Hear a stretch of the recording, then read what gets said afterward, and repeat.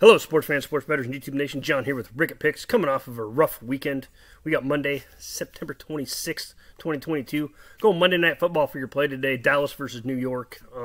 More on that in a minute. I got exciting news. Patreon has changed their billing cycle, kind of. So if you guys want to jump over and join my Patreon, it will now charge you on the day you joined for the month.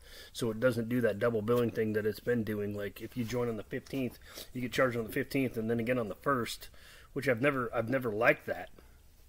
But now, if you join on the 25th, it doesn't charge you again till the next 25th. And I really like that because now it's a true month. It's a true subscription billing cycle. So if you guys want to join up over there, you're going to get 1 month and not get double billed for it. So feel free to join at any time. We're going to have another great week. Had a great week last week, and then the weekend was a little rough. Dropped a little bit on Sunday, dropped a little bit on Saturday, a little bit on Sunday. Watched a kick go off of a goalpost on Saturday, which would have shifted us to a win. And then last night I watched Jimmy G prove to the world why nobody wants him as the quarterback of their football team. I was on the Niners money line, which would have made that a winning day. But guess what? It wasn't, because Jimmy G couldn't hit the broadside of a barn with a football if he was 10 feet from it. I watched the guy step out of the back of the end zone, throw a pick at the 2.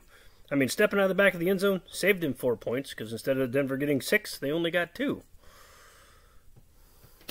Zoo. You and Dan Orlovsky can join each other and go out to dinner now and talk about how you guys stepped out of the back of the end zone. I mean, at least Orlovsky was being chased by someone. You just stepped out of the back of the end zone for, I don't know why. But anyways, enough of that.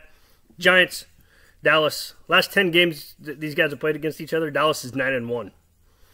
I know there's a lot of love for the Giants tonight. Giants are at home. Dallas has their defense is just so bad at times. So bad. It's been bad for like 3 or 4 years. Well, since Mike McCarthy came in. But guess what? The Packers' defense was absolutely atrocious with Mike McCarthy as their head coach. Good thing they had Aaron Rodgers, because they had an offense, but their defense couldn't stop nothing. Their defense couldn't stop, nothing. They couldn't stop a broke-down car from scoring a touchdown. So they'd push it across the goal line, and the Packers would have been like, hey, it's right there. It's a white line. As soon as you cross it, you get points. We're going to stand here. Check it out. Cowboys, kind of the same way. Mike McCarthy is their coach. Defensive game plan. A defensive guy, the guy is not. Offensive mind, it's getting kind of worse. Now they got Cooper Rush as their quarterback and not Dak, so downgraded there. I look at the QBRs for this game, and you got Daniel Jones, I think 73.6, and Cooper Rush was like in the 30s or 29.6. I mean, bad. We got bad offensive teams going against each other tonight that play semi-okay defense at times. I mean, the Giants are better than the Cowboys, I think. I think we're going to see a lot of Saquon Barkley because the Cowboys have proven this year they cannot stop the run. So if the Giants come out smart, we're going to get a heavy dose of Saquon. And Saquon this year is running with a purpose. So I'm going to take the Giants based on that. I think they score more than the Cowboys and they win this game. Obviously, that's what it takes to win, score more. But, yeah, their team total is at 20.5. I think they're going to score 3 touchdowns in this one. I don't see why they don't. I think they're actually going to score more. Now, 39 is the total for the game. I think that's a little low.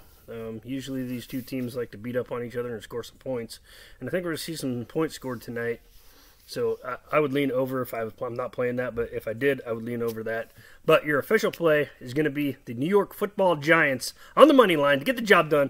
Hit that thumbs up button for me. Hit the subscribe button if you have not already, if you want daily sports betting advice right here on this channel. I try to make videos every single day. Sometimes life gets in the way, so I don't, and that's okay because I'm all about family first, all about it. But anyways, you guys have a wonderful day.